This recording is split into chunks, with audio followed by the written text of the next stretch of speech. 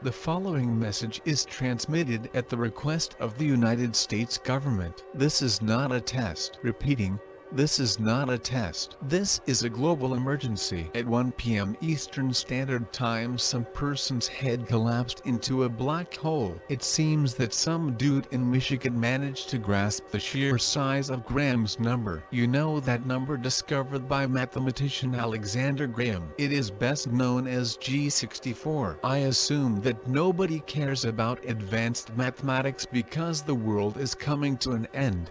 Of course nobody cares about some large number. We're all going to die, Paul. Shut the fuck up about mathematics. I just hope that the Jonas Brothers and Miley Cyrus are not in heaven. I don't like either of them.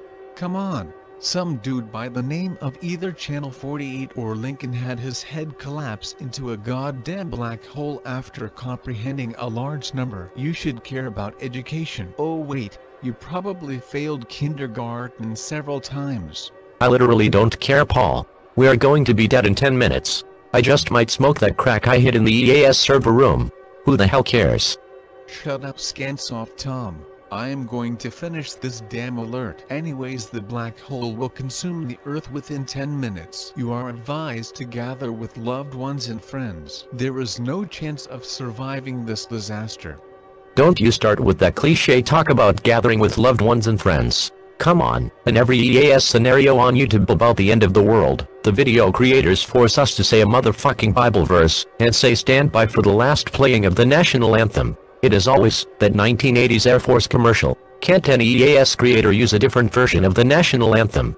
Please. Okay, I will agree that most of the Apocalypse EAS videos on YouTube have become cliche. That said, it is part of our job. Hey Paul and Scansoft Tom.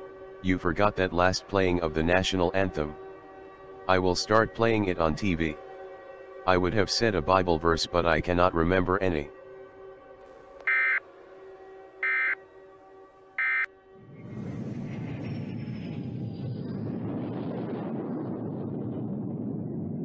Oh hell no.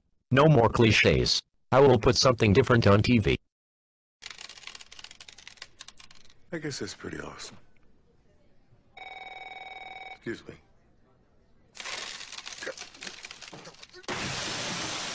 Touch the rainbow. Taste the rainbow.